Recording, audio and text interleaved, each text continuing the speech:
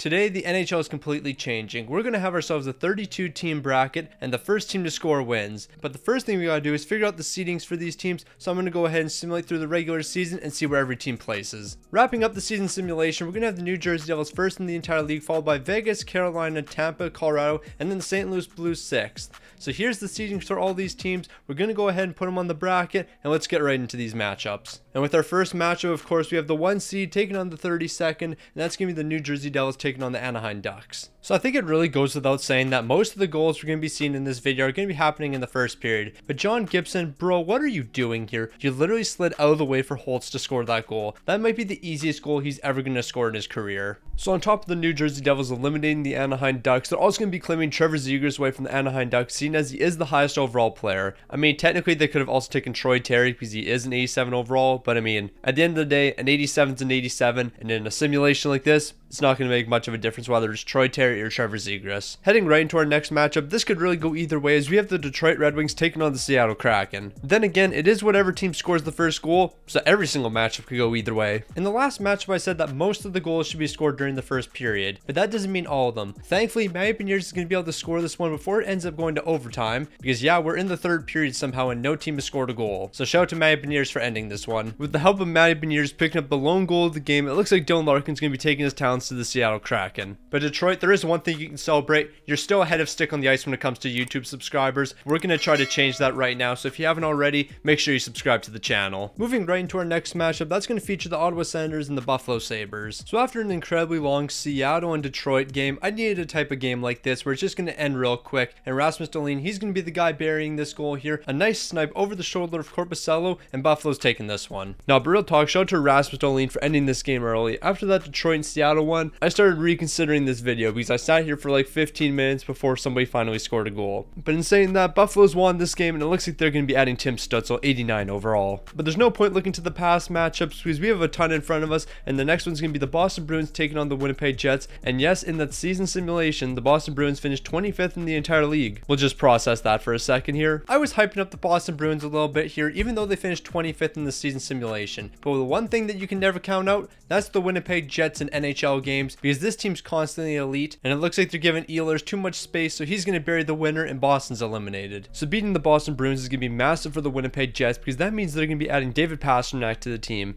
and if you're trying to score first in the game, it's pretty good to have this guy on your team. Heading right into our next matchup, I know I said that it really shouldn't be favorites because it is first to score, but we got the Colorado Avalanche taking on the Philadelphia Flyers. I'm taking Colorado any day of the week, even when it comes to scoring the first goal. Now I'm going to give Philly some props for staying in this game for as long as they have, but it was only a matter of time before Colorado found the back of the net, and the man that's going to be picking up the goal is going to be Ross Colton. It looks like the Colorado Avalanche are going to be picking up some more offensive firepower as they're now adding Sean Couturier to the team at 86 overall. Now technically Carter Hart is the highest overall here at an 87, but teams aren't allowed to add goaltenders yet. Once we get into the later rounds of the bracket, then goaltenders will be up for grabs. Now this next matchup has the potential to have a hilarious ending. We have the Chicago Blackhawks taking on the Toronto Maple Leafs. There is a clear favorite here, and obviously that's the Chicago Blackhawks, because the Toronto Maple Leafs, they're just not clutch. With 5 minutes left in the first period, Chicago's got the puck in the offensive zone, and I think you know where this one's headed. Alex Vlasic, he's going to be potting the winner here, and the Toronto Maple Leafs are following in the first round, a phrase they've heard way too many times. I told you Toronto wasn't clutch. I knew this was going to happen.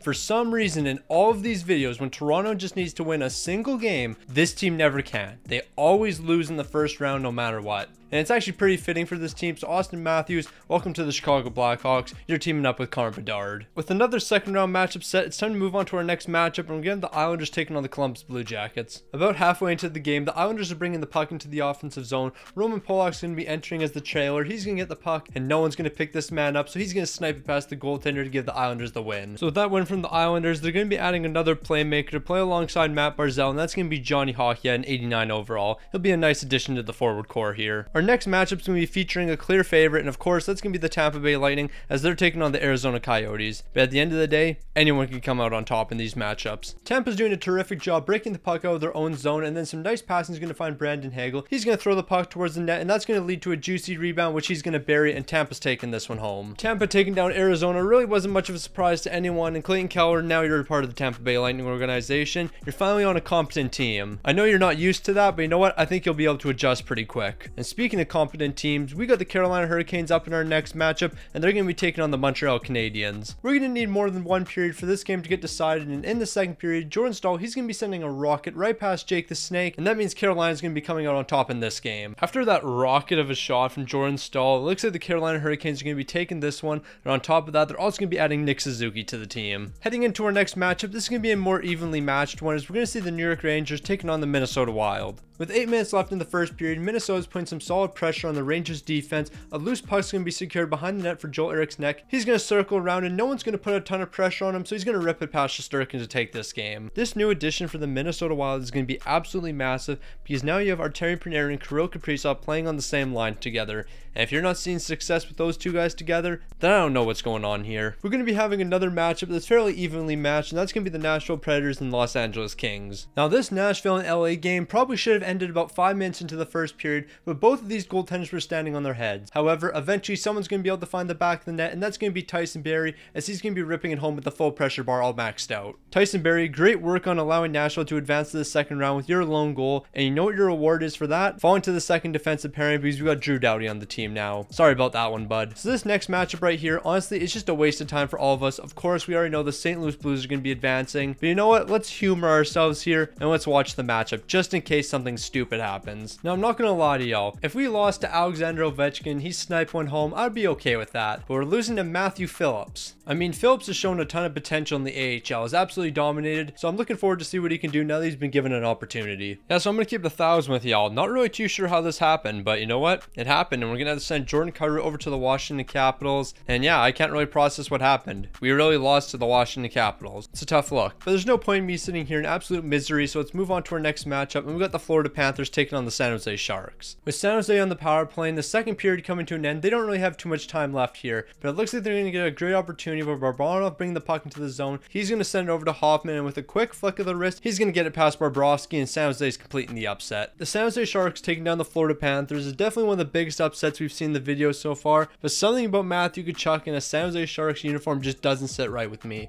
I don't know, something about this just doesn't look right. So we're down to our final 3 matchups of the first round. This winner's going to take on San Jose, and that's between the Vancouver Canucks and Pittsburgh Penguins. Halfway through the first period, Vancouver's going to be getting a fantastic opportunity due to some nice passing, and Dakota Joshua, he's going to bury this one in the back of the net, and Vancouver's advancing. So I think it's pretty clear why Dakota Joshua is going to be the guy scoring this goal. It's because he had to get back for the St. Louis Blues, a former St. Louis legend. I don't even know why I'm calling him a legend. I think he had like 3 points for us. He got into a few fights, that's all I know. He won a couple fights, but he's going to be picking up a goal here, eliminating the Pittsburgh Penguins, and that means Sidney Crosby's joined the Vancouver Canucks. But we finally get to take a look at a team that's been a complete disappointment since the season began, the Edmonton Oilers. What are y'all doing? Like, have you ever heard of defense? Because it sounds and looks like you definitely haven't. With the Dallas Stars on the power play here, I think we all know what's about to happen. They're going to turn the puck over. Ryan McLeod's going to get himself a breakaway, and he's going to score the shorthanded winner. Once Dallas got that power play, I thought this game was all over. And it technically was, but Ryan McLeod's going to be picking up that shorthanded goal,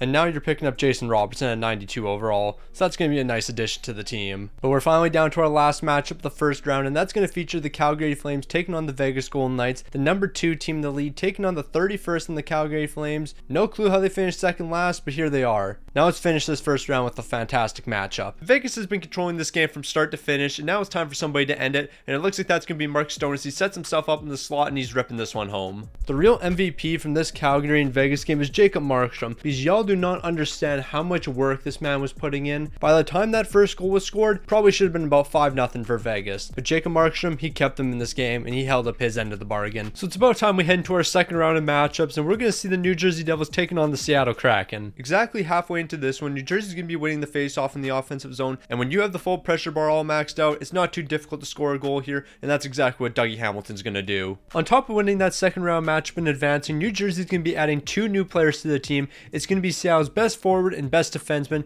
and that's what all teams are going to be getting for winning second round matchups. And the first player they're going to be adding is 87 overall Vince Dunn. I really miss you in St. Louis, my guy. It's looking tough right now. While the other additions adding some more offensive firepower, and that's going to be Jared McCann. Heading into into our next matchup, we have the 8th seeded Winnipeg Jets taking on the 9th seeded Buffalo Sabres, so it's safe to say these two teams match up pretty well against each other. The Winnipeg Jets are going to begin a power play early on in this game. When I say early on, literally somebody took a penalty 30 seconds into this one, and that's going to be pretty costly for them because the guy they just picked up in David Pastrnak is going to be scoring the winner. After the Winnipeg Jets were able to beat the Boston Bruins, I told y'all David Pastrnak was going to be a fantastic pickup, and here he is scoring the goal that's going to allow them to advance to the 3rd round. And on top of advancing, they're also going to be adding Tage Thompson to the team, and they're getting a massive upgrade to the defensive core in Rasmus Dahlin. The Chicago Blackhawks were able to complete one upset, taking down the Toronto Maple Leafs, but I'm not too sure if they're going to be able to beat the Colorado Avalanche. So when this goal was first scored, I didn't even know what happened because I wasn't paying any attention whatsoever, but Taylor Hall is going to score 30 seconds into this one, and this game's over, and Chicago's advancing. And Chicago actually might be a wagon now because not only do they have Nathan MacKinnon on the team now, but they're also going to be adding Cale Makar, so 295 overalls. And we have to remember, Chicago also beat Toronto, so they have Austin Matthews, Nathan MacKinnon, Cale Makar. Those 3 guys are going to be able to steal you a game or two. Now, I'm not going to lie, I'm actually incredibly happy with Chicago winning that one, just because they won it 34 seconds into the game, and I didn't have to watch the CPU play that much. So the Tampa Bay Lightning and New York Islanders, y'all should try to do the exact same thing and end this one in the first minute. We might not be finding a winner in the first minute here, but we are going to get a pretty quick goal, and that's going to be coming from the Tampa Bay Lightning, as Victor Hedman's going to be sending this one into the back of the net. Tampa, I appreciate the heck out of y'all for ending this game early. The past 2 games have only taken like 3 minutes, so we're starting to get some momentum going. Top of game momentum going. Adam Pelech, you're going to be joining the Tampa Bay Lightning, and same with you, Matt Barzell. Tampa's got even stronger. They might be unstoppable. Then again, they got to take on the Chicago Blackhawks in the next round, and Chicago's a wagon right now. We can't sleep on them. Before we get to that Chicago-Tampa matchup though, we got a few more matchups in the second round, and the next one's going to see the Carolina Hurricanes taking on the Minnesota Wild. Halfway through the first period, Carolina's just going to walk right into the offensive zone. Nobody's going to pick up Marty Necas, even though there's 2 defenders there, and he's going to send this one right past Philip Gustafson, and this game's over. So as we know, the Carolina Hurricanes are going to be adding 2 new stars to their team. The first is going to be 92 overall Kirill Kaprizov. Similar to David Pastrnak, in a challenge like this is a guy you want on your team. Meanwhile, adding a bit more support to the defensive end is going to be 87 overall Jared Spurgeon. We've had 3 pretty quick matchups, and I want that trend to continue, and hopefully it does in this next matchup, as we have the Nashville Predators taking on the Washington Capitals. Nashville's going to be showing some absolutely elite playmaking here. Some great passing. He's going to find Novak on the doorstep. He's going to tap this one to the back of the net, and just like that, the Washington Capitals are eliminated. Novak's going to be holding it down for the Nashville Predators, and now they're off to the Elite 8, but before they head there, they better add 2 new players. The first is going to be Alexander Ovechkin at 91 overall, while the next pickup's going to be adding some more defensive depth here, and that's going to be John Carlson. We're down to our final 2 matchups in the second round, and we got to figure out who's going to be advancing between the San Jose Sharks and Vancouver Canucks. Really, I have no clue how Logan Couture is going to pick up the puck here from Anthony Duclair, and nobody's going to put a body on him. There's like 3 or 4 defenders right here. Just push him off the puck, do something to put a bit of pressure on him. Seeing San Jose take down the Vancouver Canucks should definitely be considered an upset, seeing as the day I'm recording this video, this team is yet to win a game. No, like this team's actually cooked. They might not win 10 games this season. It's not looking good over there, but now you got Elias Pettersson, you also got Quinn Hughes, so that should help a little bit. And we're down to our final matchup of the second round. That's going to feature the Edmonton Oilers taking on the Vegas Golden Knights. Edmonton doesn't have to worry about their offense. They're eventually going to be able to score a goal in this game. Keeping the puck out of their own net though, that's the real task for this team. And it looks like that's exactly what Edmonton's doing, as they're going to be able to survive 7 minutes without giving up a goal, and then Ryan Nugent-Hopkins, he's going to be able to bury the winner. So Edmonton was able to keep the puck out of their own net, so they're going to be taking this matchup, and that means you're adding Jack Eichel to the team at 91 overall, and you're getting some help defensively, and that's going to be Shea Theodore at an 89. So the second round's officially wrapped up, and now we're on to the Elite 8, and our first matchup's going to feature the New Jersey Devils taking on the Winnipeg Jets. With time winding down in the first period here, I was expecting this game to go to intermission, but Vanecek's going to make a very risky poke check, and that's not going to work out for him, as Ehlers is going to be scoring the winner, and the Winnipeg Jets are now off to the Final Four. So for the third round, I can add any 3 players regardless of position, but it can't be a goaltender. And the reason for that, in order to win this challenge, your goaltender needs to go 5 games in a row without giving up the first goal. And so far, Halbuck's done that in 3 straight games, so he's got to keep it rolling. So as we can see, Jack Hughes, he's going to be the first new addition to the team. The Winnipeg Jets are also going to be getting a nice upgrade to their defense, as they're bringing in 90 overall Dougie Hamilton. And if you thought the forward core wasn't getting enough upgrades here, well, now you got Nico Hischier, and that's going to upgrade your center depth even more. So Winnipeg's off to the Final Four, and now we got to figure out who they're going to be taking on.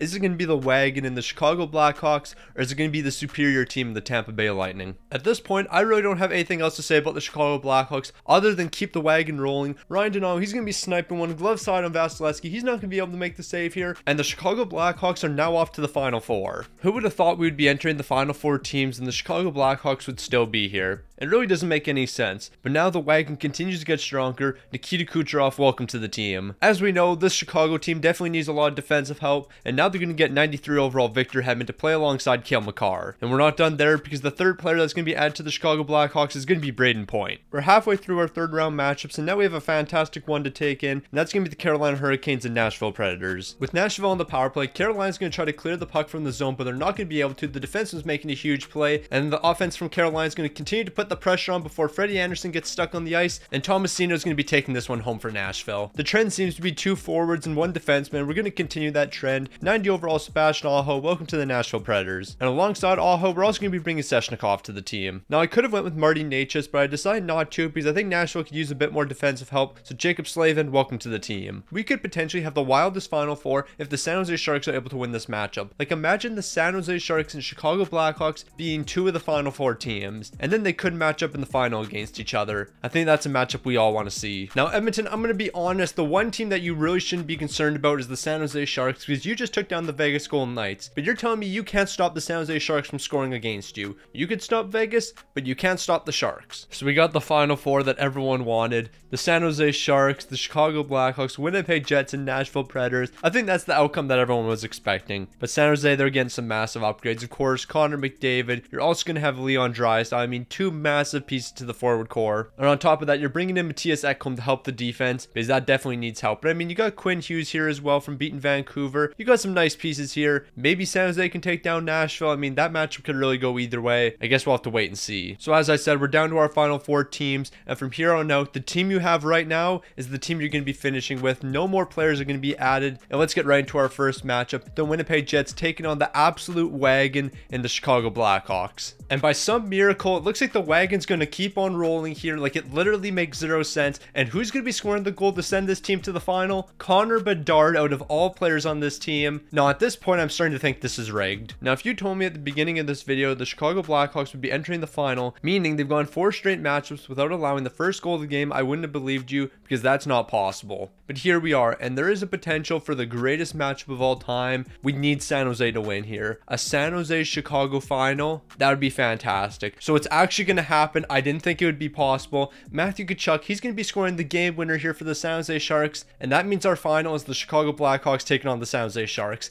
It actually happened. Well, here we are in the final game of this challenge. We've gone through the entire bracket, and we're down to 2 teams, the Chicago Blackhawks and San Jose Sharks. The 26th seed taking on the 21st. Both of these teams are headed into their 5th matchup, and they haven't allowed the first goal of the game yet. Both of their goaltenders have been perfect. Yeah, that's right, Chicago's goaltending has been perfect, and so is San Jose's. I know it makes 0 sense, but we're going to keep on rolling here, and now we're about to find our winner. So in our final matchup featuring 2 of the best teams in the league, Connor Bedard is going to get sprung for a breakaway, and of course, he's going to be the guy ending this video. The Chicago Blackhawks are going to be winning the challenge. First team to score wins, and it's all because of this man right here, Connor Bedard, helping them get through back-to-back rounds, but also Peter Mrazek going 5 games straight without allowing a goal. What just happened here? Like, really, what happened?